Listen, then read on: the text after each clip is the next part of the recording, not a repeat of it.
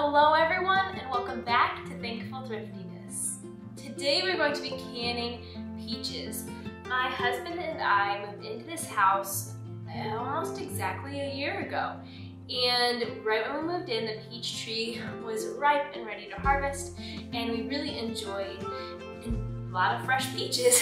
However, this year we were actually out of town for a lot of the peach season, which, I mean, it's kind of crazy that we even get peaches in Michigan. Let's put it that way.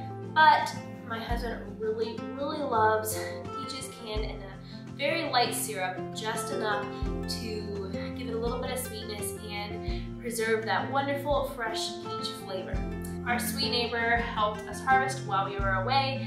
We also harvested some right before we left town, and then I ripened them on the counter. So now we've got, I think I measured around 5 pounds of peaches ready to can today. Unfortunately, we would have about double this if we hadn't lost our best peach tree branch. It was loaded with fruit and we were worried about it snapping, and sure enough, we lost all of it.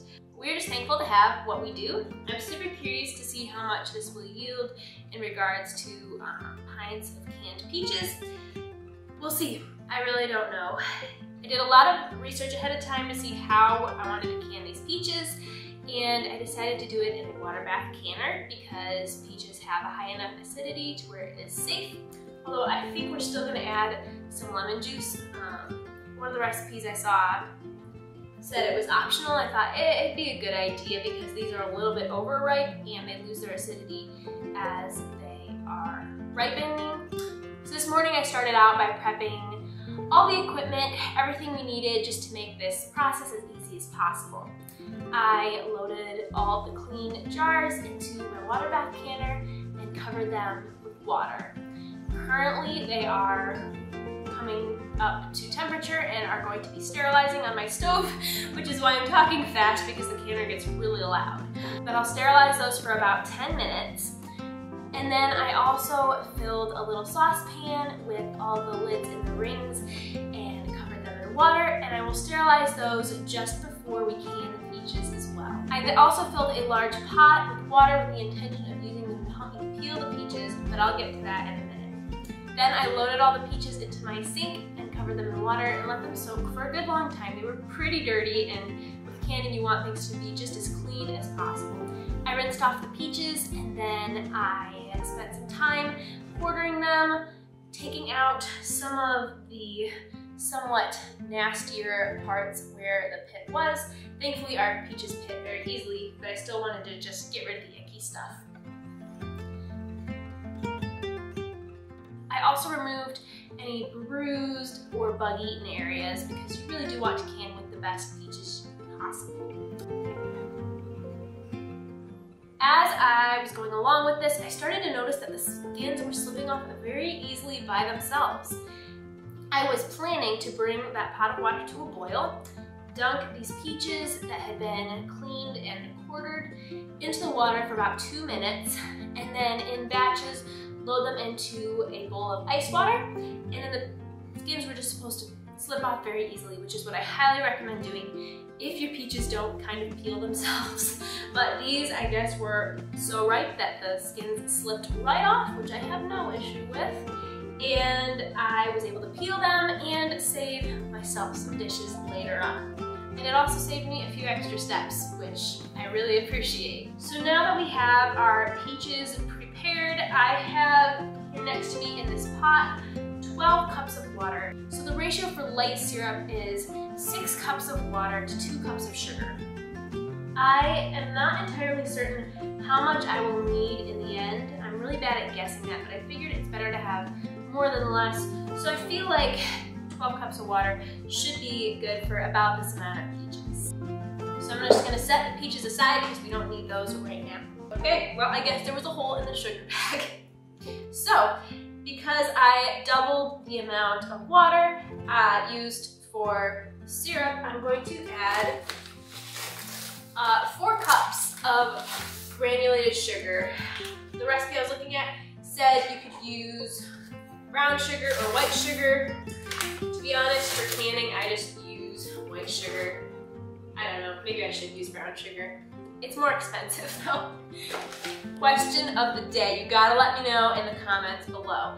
Do you pronounce the word syrup, A, the proper way, which is syrup, or B, the way my adorable husband and his family pronounce it, which is syrup? And does anyone know, is that more of a southern thing? And I just realized I literally have no clue how many scoops I just added. I think I added 3, so I'm gonna add 1 more. I'm not on Food Network. This is why I should not record and cook at the same time. I think that's good. And if it's a little bit less or a little bit more, no one will care because we're adding the acid. We will be safe either way. And my hubby has a sweet tooth, so he won't be mad if it's a little extra sweet. Here I have lemon juice. So now there are 2 ways that you can can peaches. Raw pack or hot pack. I am going with the hot pack method, which means I'm going to cook the peaches for a little bit in this syrup. Or you could do the raw pack, which is where you basically just prep your peaches, put them in the jars, and pour the hot syrup over the top of them. The reason I am using the hot pack method versus the raw is for a couple reasons. One is if you're doing the raw pack, you really want to add the lemon juice to help prevent discoloration, which obviously I'm adding anyways. But the main reason is that when you cook the peaches a bit in the syrup, it helps release some of the air from the peaches because peaches contain a lot of air, and it will help them settle better in the jar versus float to the top. Here we go. I'm gonna add 1/4 cup and then another 1/4 cup because we doubled the syrup recipe. I'm going to now take this syrup to the stove. I'm debating, I'm always so bad with timing with canning, at least I'm learning.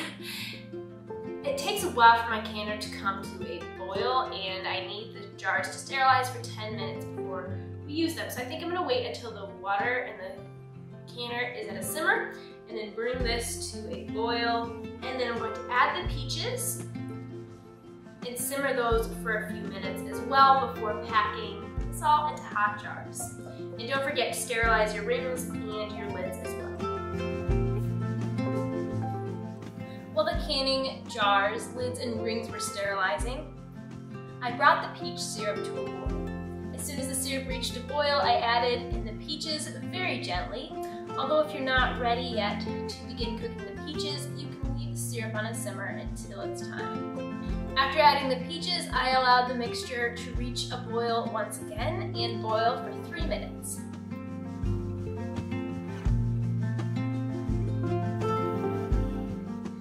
Then I removed all the sterilized jars from the canner.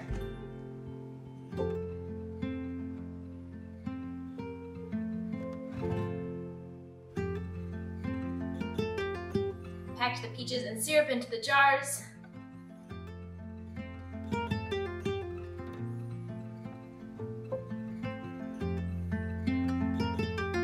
Wiped off the rims of the jars, added the lids, and then screwed on the rings.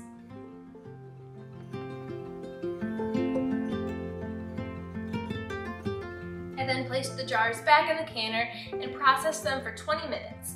If I had been canning quarts, I would have processed them for 25. Now make sure that you only begin the timer once your canner reaches a boil.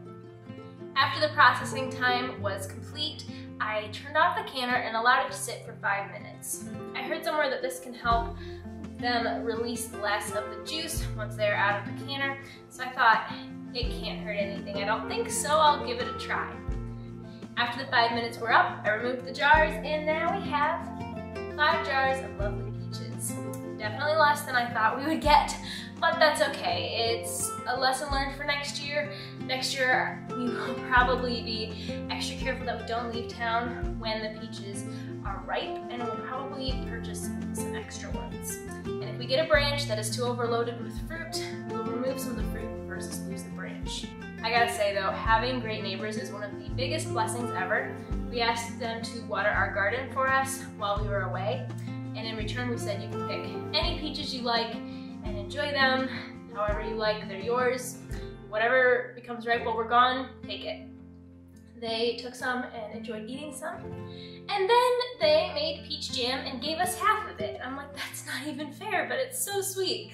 So my point being, we also have some peach jam in the freezer, which we are super excited to eat as well. Thank you all so much for watching. I hope you have a wonderful rest of your day, and I hope you can get your hands on some lovely peaches this time of year, no matter where you live. Because yes, you can grow peaches in Michigan, although it's not easy. And I'm super thankful that when we got here, they already had a tree planted, although my husband is gonna try to use some of the pits from the peaches to grow trees in the future. We'll see how it goes. Have a wonderful rest of your day, and I'll talk to you next week. Bye!